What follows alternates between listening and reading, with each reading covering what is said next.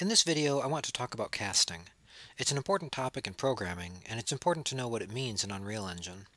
I'm going to start by looking at some examples in languages that might be familiar to people who've done some programming before, specifically Python and Java, and then we'll see how those ideas translate over into blueprints in Unreal Engine. Let's start with Python. Here I have two classes, item and health potion. Notice that health potion is a subclass of item, and so I should be able to make an item like this. And then I can pick up that item by calling its pickup method. Let's go ahead and run that script. And it should be what we expect. It prints out the message, "You got thing."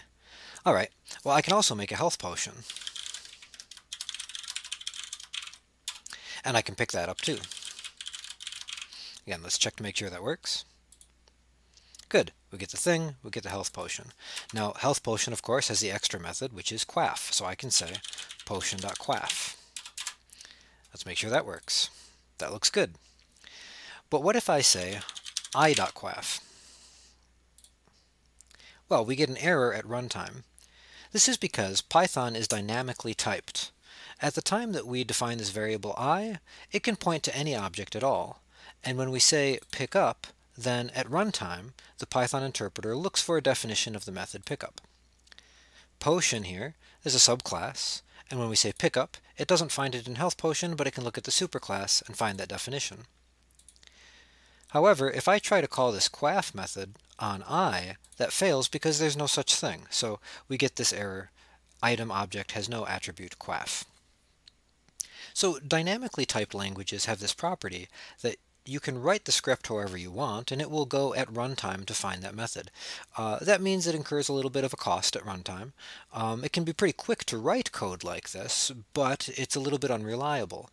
I definitely fall into the camp that says if I'm writing a large software system, if I'm architecting a system or dealing with something complex like a game, I'd rather use a statically typed language. Now let's switch over to Java and see what that looks like. In this Java example, I once again have a class called item that has a name and a pickup method, and I have a subclass called health potion which has a quaff method. Now in main, if I want to create a general item, I can do something like this. And of course I can call the pickup method on that item. Notice that I have to declare the type of item to be item. Let's go ahead and run that and make sure it works as we expect. No surprises there. It printed out the implementation from the pickup method. Now if I have a health potion,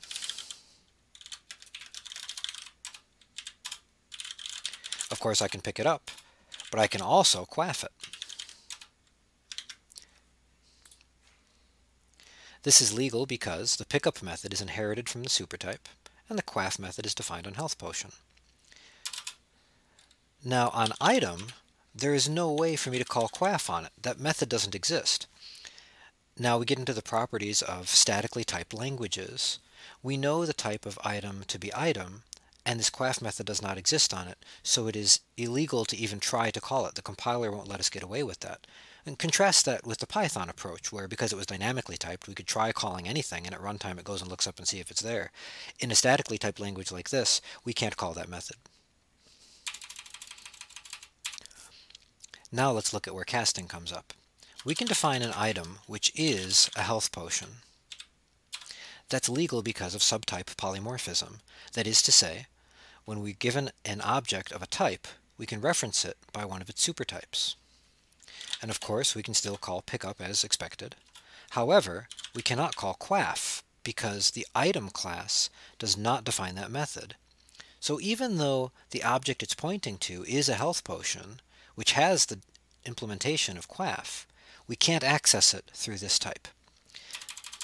Here's why we need casting. What we could do if we needed to call that method is cast I2 to a health potion, like this.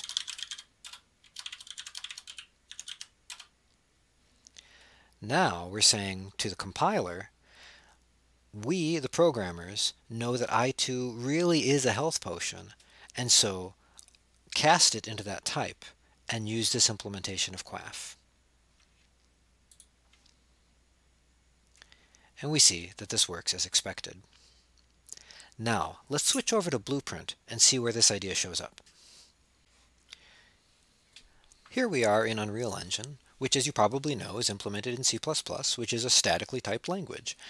Blueprint provides a nice wrapper around some C++ functionality, and Blueprint is also a statically typed programming language. So we're going to see some behavior here that's more like the Java example than like the Python example. In my example here that I've created, I have a character, which is based on the third-person template, and I've added a health variable and a couple of utility functions for dealing with the health. The important ones for our purposes are add health and reduce health. And what I'd like to do is, when I run into one of these green poison orbs, I lose health, and when I run into one of these red healing orbs, I gain health. Let's look at the poison orb first. Okay, so imagine my character runs into that orb, and so the other actor here is my BP character, so I want to call reduce health. But I can't do that because the type here is actor, even though I know the thing that ran into it is in fact a subclass of actor, BP character. And so, just like in the Java example, this is where I need to do casting.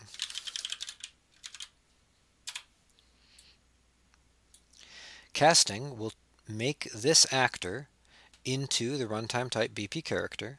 And again, notice it's not actually changing the object at all, it's just changing the type through which we can access methods. So now we can say reduce health. And let's just go down by 25.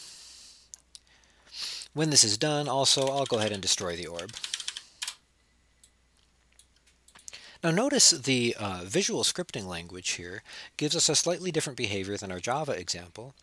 Here, if the cast is successful, we do the first execution pin. But if it was a different kind of actor that ran into this orb, perhaps I add some NPCs or AIs or something, then this cast would fail, and in that case we run out the other execution pin. So that's a nice feature of visual scripting that is a little bit more awkward to do in text-based programming. But let's go ahead and run this and make sure it's working as expected. That looks good. Let's go ahead and do the analogous case for the healing orbs. Once again, we have the actor, and we know that the runtime type should be BP character, so we attempt the cast. When that's successful, we add health. And once again, I'll make that 25, and when I'm done, destroy this actor.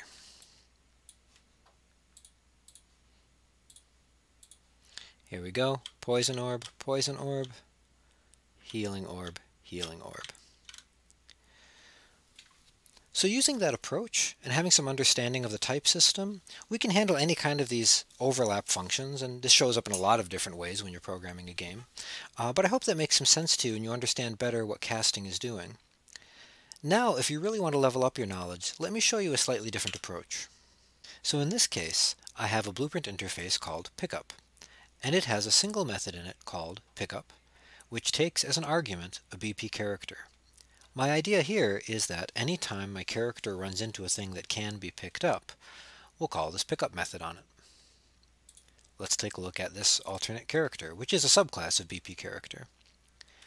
Anytime it overlaps something, it will try to pick it up. That is to say, it will try calling the pickup method through the BPI pickup interface. Now, a curious thing about Blueprint interfaces is that if this other actor implements that interface, then this method gets called.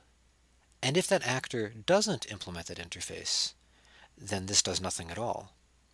It gives us a behavior that's a bit closer to the Python example than the Java example. Notice also that we're sending self along as an argument. So now, let's take a look at our alternate poison orb. Over in the class settings, I've already said this implements BPI pickup, so that means we can provide an implementation for that event. Here, we can immediately say reduce health, and then, as before, destroy the orb. Now wait a minute, you're saying, why don't I have to cast that? Well, because the parameter here that is being sent is already of type BP character, which of course is the type that has the reduce health function on it. In fact, the actual runtime type of this object that's being passed in is going to be alt character, which is my subclass. But because it's BP character that has the method, I can call it. Let's set up the similar case for the health orb.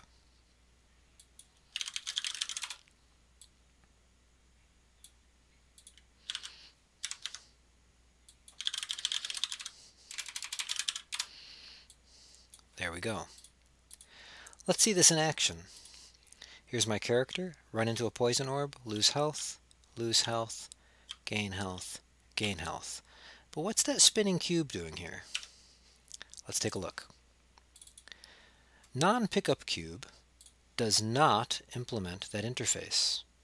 It's just a regular spinning cube. So if I run into it, it does generate an overlap event, which means this gets activated, and we try to call the pickup method if that class has the BPI pickup interface, but since it doesn't implement that interface, nothing happens at all. Well, I hope that's helpful to you to understand how casting works, why it has to be part of the ecosystem, but also why you might want some other tools on your tool belt to get a more robust and well-designed architecture. Happy programming.